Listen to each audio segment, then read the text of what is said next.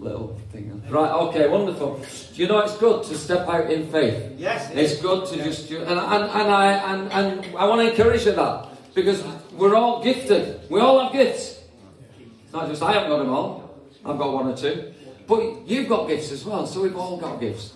So this afternoon, hallelujah.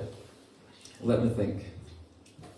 Let's pray. Father God, we thank you so much that you've been so with us this afternoon.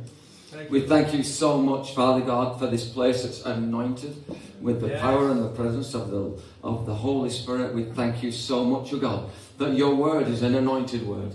That your word, O God, when it was sent out into the world, O God, never returns empty and void. It just always fulfills the purpose for which you have sent it, O God. And so today we want to step into your word. We believe it's relevant today. We believe it's relevant for our lives right now. We pray, oh God, that you would inspire us and strengthen us in the powerful name of Jesus. Hallelujah. Amen. Right. Where do I start? I think. Hallelujah. Okay, we're gonna break bread a little bit later. And I will tell you now the instructions in case I forget later on, okay? So we'll take a piece of bread and we'll walk across here and we'll take a cup. And you can eat the bread straight away if you want, or even as you're walking back to your seat. But will you hold the cup, and we'll all share drink the cup at the same time? Have you got that? Yes. So, but if you're thirsty, you know, who am I? But that's what we'll do. Hallelujah. Oh yeah, it's not alcohol by the way. It's juice. So you're safe. It's Asda's finest, I think. Oh no, we're caught. Anyway, that's by the way. So right, listen. Isaiah chapter 40, verse 3 says, "A voice of one calling in the wilderness." What's he calling? He's calling, "Prepare the way of the Lord, make straight in the desert a highway for our God." Hallelujah. Prepare the way of the Lord. So. Straight away we jump into Matthew 3, because that was prophesied in Isaiah chapter 40, verse 3. And in Matthew chapter 3, the fulfillment of that prophecy takes place. Verse 1, "In those days John the Baptist came preaching in the wilderness." John the Baptist came and he said, "Repent, for the kingdom of heaven is here." Amen? Repent. This is what John the Baptist says. And then he said, this is what was spoken of through the prophet Isaiah. So the word supports the word strengthens the word builds on the word. And what did John the Baptist prepare? He said, "A voice of one calling in the wilderness, prepare the way of the Lord, make straight paths for him. For the kingdom of heaven is at hand." The kingdom of heaven is near. And that's in Matthew chapter 3. So we flick over the page to Matthew chapter 4. And here comes Jesus, the one who prepared the way. And he said, what had happened is that Jesus, he went and got baptized by John the Baptist, okay? So he bumped into John, he was baptized. Jesus was taken into the wilderness. He was taken into the wilderness where he was tempted and challenged, and almost like a battle with the enemy, with Satan. That's what happened to Jesus. Right. John the Baptist, on the other hand, was continuing to prepare the way, preaching the kingdom of heaven is at hand. So John's still preaching, Jesus battling. And then there's a shift. And when we move down in Matthew chapter 4, as we look, he says, when Jesus, he comes out of the wilderness as Jesus, it said in verse 11, that the devil left him. And the angels came and attended Jesus. So this is the situation that we have right at the birth of the good news. And what we believe. This is the foundation that it was built on. Hallelujah. And so this is where Jesus is. The devil left Jesus. But guess what? He left Jesus because he couldn't overpower Jesus. Amen. He went and got John the Baptist. John the Baptist is in prison now. So he left Jesus and he went for the second one. He went for Jesus. Although John came first and Jesus came second, there was a reverse and there was a change, there was a switch. John the Baptist said, "I must become less and he must become greater." And so then we are in verse 12 of Matthew 4, when Jesus heard that John had been put in prison, he withdrew to Galilee. You see, the enemy now has silenced John the Baptist. But Jesus. Amen. But we've got Jesus. Amen. We've got Jesus. And so Jesus, he speaks and he comes down, and we've got other prophecies. But then we come to verse 17. And it says, "From that time on, Jesus began to preach, 'Repent, for the kingdom of heaven has come near. Repent. So in order to enter the kingdom of heaven, we must repent. We must repent. Otherwise you cannot enter the kingdom of heaven. And that's how we enter. And then we continue in Matthew chapter 4. And Matthew chapter 4, it's the calling of the disciples. It's the calling of the disciples. Do you know you've been called? Amen. Put your hand up if you know you've been called. Yes. You've been called. You might not know what to yet, but you're called. You're called. Some of us maybe a little bit lost in a maze and haven't come to... And that's what the enemy does. He imprisons us. He wants to take us out. But Jesus says no. And the Spirit of God speaks to you today and says, no, we're not having that. We're not having that. So, as Jesus then, Jesus wandering, John's in prison, probably being attacked by the enemy, because Satan's not happy because he could not overcome our King, our Jesus, our Lord and Saviour. And this is what we should be strengthened by, because it's Jesus that can overcome the enemy. Yes. It is Jesus. Amen. Not John the Baptist. Jesus. John the Baptist prepared the way, but it is Jesus. We can't. We can't overcome the enemy. No. We can't. As Jesus was walking by the Sea of Galilee, he saw two brothers, Simon called Peter and his brother Andrew, and they were casting nets. They were just doing into the lake, fishing they were. And Jesus came up and he said simply these words, come, follow me. Come. Yes. Follow me. Jesus said, come. Guess what? Verse 20. At once they left their nets and followed him. And we should do the same. Not leave our nets, don't get me wrong, I'm not telling you to all leave your jobs and everything like that and follow Jesus, but what I'm saying is leave the doubts that are in you and follow Jesus. I struggle so much with doubts. Anybody else struggle with doubts? I struggle so much. Leave them and follow Jesus. That's all he said, and the disciples followed him. At once, it said, they followed. Then he continued to Jesus. Verse 21, going on from there, he saw two other brothers, James, son of Zebedee, and the brother John. And they were in a boat with their father Zebedee. And they were preparing the nets. And Jesus called them. He called them. Yeah. And immediately they left. Immediately they left. And they left the boat and the father. So they left the boat and the father and they followed Jesus. They followed him. Such was this Jesus. This is powerful stuff. Think about it. Put yourself in the boat, fixing the net. Your dad sat there. You're having a cup of coffee or whatever they were. You're chilling. And this guy, hey, follow me. It's like, whoa. The Spirit of God must have just come and picked them up, and then that was it. They were going. We need the Holy Spirit to strengthen us and encourage us. We cannot do it alone.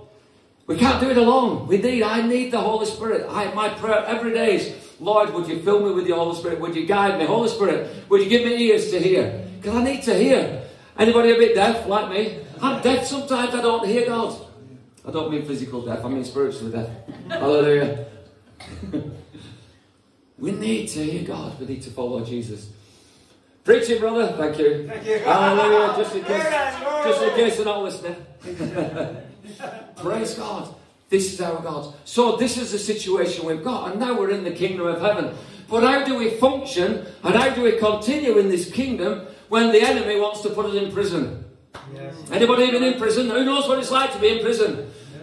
We know what it's like to be. I don't mean physical prison. I mean a prison like you're lost and wondering, is this real? Is this right? Anybody? Yeah. Yeah? Yeah. Hallelujah. Go preach it, brother. Oh, hallelujah. Amen. Amen. Hallelujah. Praise God. That's good. We're going to Ephesians chapter 6. Okay? And it's the armour of God. And I knew our little fella would come in handy today. So we're going to borrow him. Come on. Come with me.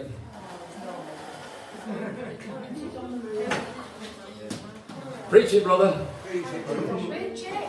Hallelujah. Always lovely. Hallelujah. He's going to help me. It's this little fella today. Preach it. Armour of God. Right? We're focusing. It's not real. It's not real, Lawrence. It's an illustration. It's an illustration. We have it, Laura. Hallelujah.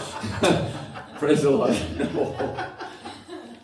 We're talking about the helmet of salvation. Yes. Yes. Yeah, we know about the belt of truth. We know about the sword of the Spirit. We know about the breastplate of righteousness. We know about these things. We know about the shield of faith. And it's interesting, I was thinking about this. There's no shield. Do you know why? You can't see it. You can't see the shield of faith. It's faith. Yes. You can't see it. Yes. So that's why he's not got a shield of faith, because there isn't one. It's there. You can't see it. You have to have, and you have a shield of faith, but you can't see it, but it's there. We can't see faith. Yes. We step out in faith. We don't see faith. Hallelujah. Thank you. In the name of Jesus. It says, finally be strong in the Lord and in his mighty power. We're reading from Ephesians chapter 6 verse 10. Now, I first heard about the armour of God many years ago, and I didn't really get it, but I had these friends, and they always talked about the armour of God. Yeah, I put the armour on every day. And I got to thinking about that. What do they mean, I put the armour on? You know, well, Lord, today I put the helmet of salvation on, I put the belt of truth. Lord, I've got the sword of the Spirit. I've got my feet, Lord. I put the boots on with the, you know, in order to share the gospel of message. I've got the breastplate of righteousness. Did I forget anything? No? I'm going. No, it don't work that way. Them are words. Yes. Them are words. Yeah. The Bible is the living word of God, and we can know verses, you know, come near to God and he'll come near to you, and it's great to know that in James chapter 4 verse 8, you know, confess your sins. If you go on reading that, it talks about you know, it says, listen, you're not really worthy, and you need to do this if you want to get near God. And we can read these, and we can do that, but do we actually invite Jesus? Do we actually come near God? Do we come near God in prayer? You know, we can know Scripture, but to let it actually penetrate us, let it, you know, enter us. So, we have an helmet of salvation. So, do you wear an helmet of salvation, or do you wear a hat of convenience? Oh, I like it. Helmet of salvation or hat of convenience? Yes. Do you get it? Helmet of salvation, yeah, I'm a Christian. Or hat of convenience, because it's convenient to be a Christian, because it stops me doing the wrong things. It's convenient to come to church. But do we really connect with the King of Kings and the Lord of Lords? And are we full of the Holy Spirit? This helmet of salvation to protect us, not a hat of convenience. No. Is it a helmet of salvation or a hat of convenience that we're actually wearing? Yes. Is it a sword of the Spirit, or is it a knife for buttering our bread? Yeah. Yes, that's right. Hallelujah. Come on, that's it. Didn't think of that till now, thank you, Lord. But do you know what I mean? It's armour and it's good, but do we believe it? Yes. Yes. And how do we believe it? And we need that faith that we can't see in order to go on forward. And so, this is Jesus, right? So Jesus said, follow me, didn't he? He didn't say, okay, Peter and James and John, and off they go. Come on, Jesus. How many people follow Jesus, or how many people let Jesus follow them? Hallelujah, that's a tough one, isn't it? Come on. This is Jesus. Do you know what? If this is Jesus, right, I'm glad I'm behind him. I'm glad I'm following him. Yes. Do you know what I mean? Yes. I want to be behind Jesus. I want to hug Jesus. Because Jesus is the first one to hit the enemy. Yes. I'm here. But so many of us, we try to hit the enemy and Jesus is behind us. Yes. Oh, I better pray. Forgot to pray. The enemy is battering us. And then we decide to pray. No. Let Jesus sort the enemy out. Pray first. Get Jesus. Have the helmet of salvation. Let the word of God go. You know, we talk about Jesus lives in us. And it can be a kind of like, it can trick us a little bit. Yes, he does. But we shouldn't think that he's in us. We should think that we're following him. And he speaks to us and he communicates us. But we have to have a different image. Yes. And the image is this today. God wants you to get this image. Yes. You're following Jesus. Yes. He's got the sword. He's got the sword. Yeah, don't get me wrong, right? If it's sounding like I'm going a bit off the scriptures, I'm not. No. What I'm trying to get across to us is that we follow Jesus. And he strengthens us and helps us. But he equips us also with the sword, with the word of God, the sword of the Spirit. Yes. He equips us. So when we're going in, you know, when we're going into battle, because we battle not against flesh and blood. We know that. It tells us here, doesn't it? Paul says in Ephesians 6, well, for our struggle is not against flesh and blood. How many people like to fight flesh and blood? Or don't like to fight, but end up fighting anyway. Yeah. We get clashing, don't we? There's always that. Whether it's with our friends, our work colleagues, our partners, our husbands, our wives, or whoever it is. family members, Yes. brothers, sisters, you name it. Yeah. The spice goes on. It's all flesh and blood. Instigated by the rulers of these powers of the air. Yes. Paul tells us, against the rulers, against the authorities, against the powers of this dark world, and against the spiritual forces of evil in the heavenly realms. Why? Because Jesus, maybe he's behind, maybe we forgot him and left him at home. We just go out.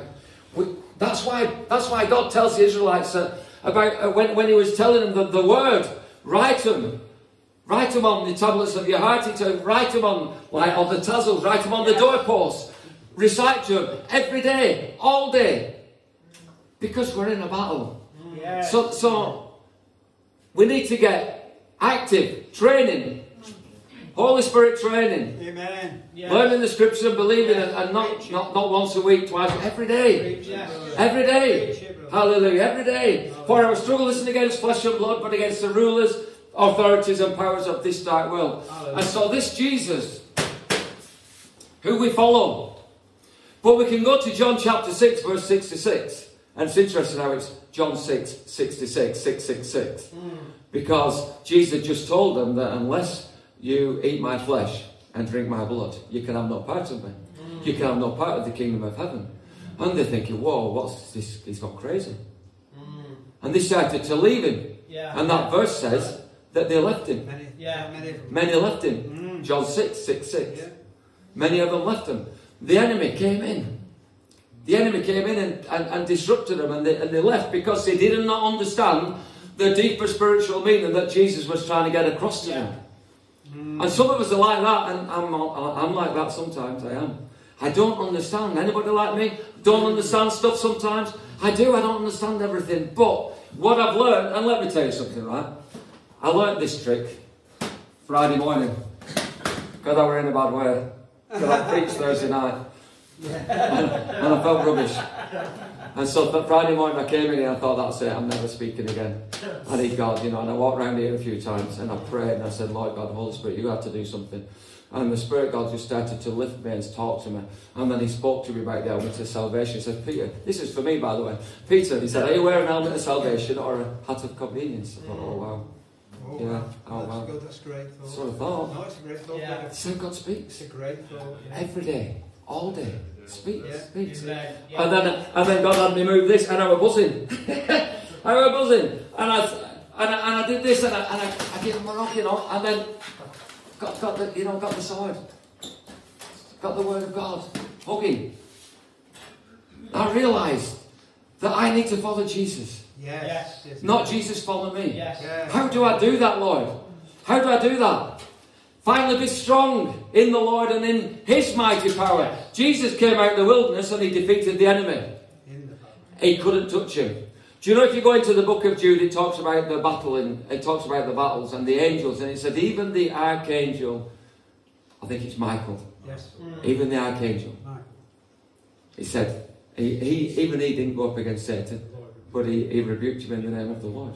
Amen. Yes. And these are the angels. Yes. And we are made a little lower than the angels. Yes. So why on earth do we think we can defeat the enemy? And if he can make us think he's not there, Yes. Yes. there's enough preaching in churches these days that says Satan doesn't exist. Yes. Do you know that? Yes. There's enough preaching in churches that say every way leads to God. Every way you can be saved, it doesn't matter. It's rubbish. Because Jesus was the one that was nailed to the cross. And Jesus was the one that said, unless you eat my flesh and drink my blood, you can have no part of me. Yes. And that's what we're going to do. And that's what we're going to do this afternoon with communion. So I want you to ask yourself a question. Good. Am I wearing Yeah. a helmet of salvation? Or a hat of convenience? Yes. Am I Good. walking in front of Jesus and expecting him to follow me? Good. Or is he walking in front of me and I'm following him? The questions that were, because it's good to challenge us, and I ask myself these questions. I have to ask myself these questions. Come on, Peter, what is it? What are you doing? What are you doing? I desire for the power of God, a demonstration of the Spirit's power. I keep praying it, and I believe that will come. It was interesting. It was like this morning, me and my brother Paul, we were praying, and I was thinking that, Lord God, it's in the post. Yeah. I felt the Spirit said it's in the post. So I said, Lord God, would you raise up postmen to deliver the letters? Hallelujah. In the name of Jesus. Yes. The words in the post, God said, reminded me of Daniel who prayed. 21 days later, he kept praying, but immediately the prayer and the answer to the prayer had been sent. But there was a battle in the heavenlies before he could get to 3 weeks, 21 days. We don't see any of this stuff. But Jesus told us it's there. And we don't need to see it if we follow Jesus, the instructions. We don't need to know everything. We don't need to know everything. We just need to know Him. We just need to know Jesus, that we're saved, and that we're filled with the Spirit, and that He's gone to prepare a place for each one of us. Amen. And not only that, that He's sent the Holy Spirit to come and live within us, through us, around us, and guide us and lead us. Anybody want some of that? Yes. Hallelujah. I want some of that. I so want that more than anything. So he comes down to Paul, and this is verse 14. It says, you know, this is for those people who are really wrestling with stuff. Sometimes you just got to stand. You ever been in a situation that I just don't know what to do? I just do not know what to do in this situation. Well, God says just stand. He tells us here in Ephesians 6 verse 14, he says, stand firm. Yes. Then.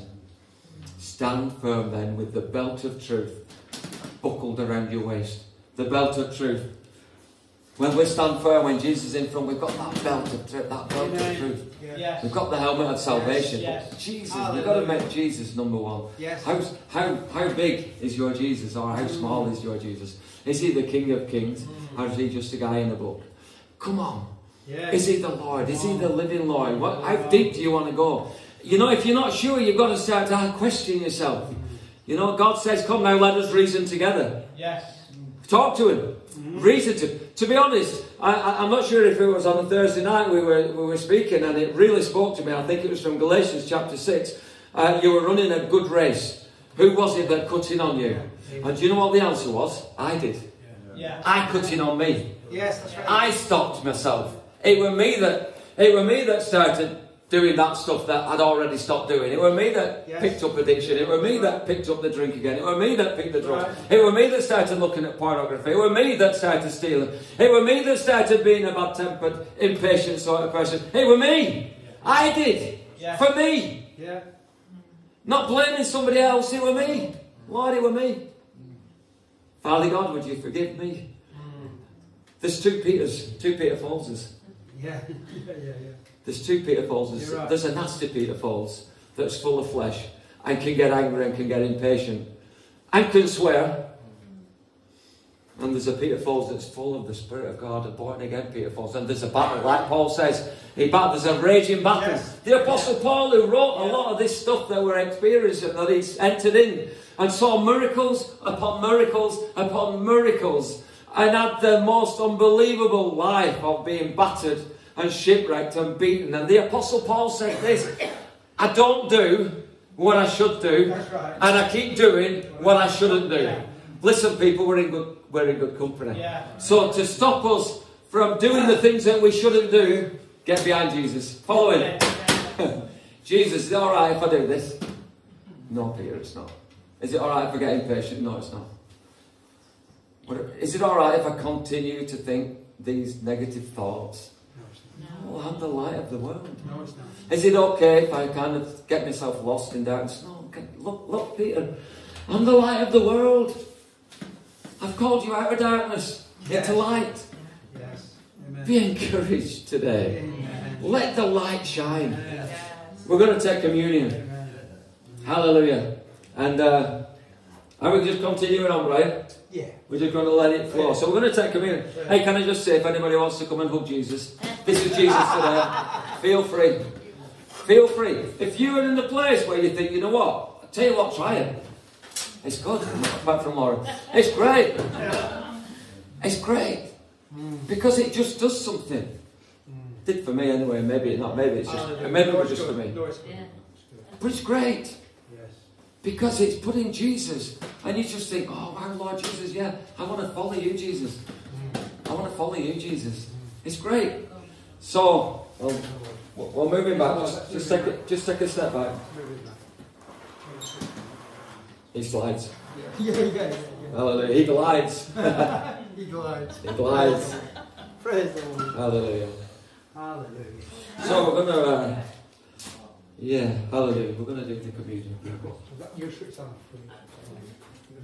Okay. Let me just, you know, that what Peter shared there,